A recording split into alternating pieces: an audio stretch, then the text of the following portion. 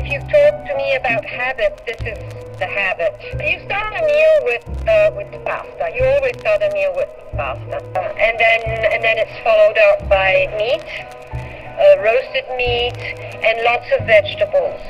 And usually this pasta was made with a meat ragu that was different from the northern Italian ragu because it was made with big chunks of meat that used to cook for hours in a pot of tomato sauce. They would eat the tomatoes, the sauce coming out from the meat with the pasta, with the homemade pasta, and then they would eat the meat as a second course. This was very, very common because they didn't have meat very often, so they had meat only on Sundays.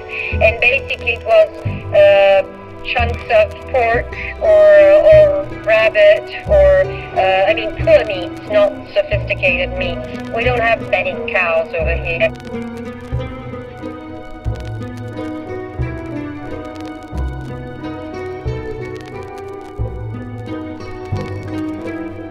In the old times, they used to make also meat and fish because it was a feast day, so you used to have all kind of thing. And fish was usually roasted in the oven or boiled.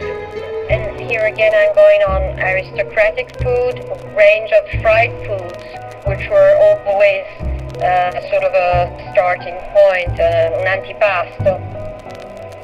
And so you had fried chickpeas, fritters, or fried vegetables, or fried eggs, and so on. Many fried things as a beginning.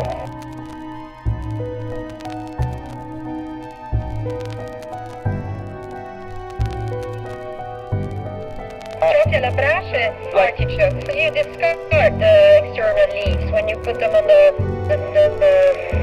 charcoal, how do you call them?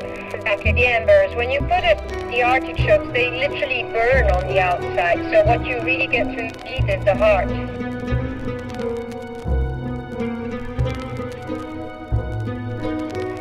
And then lots of sweets.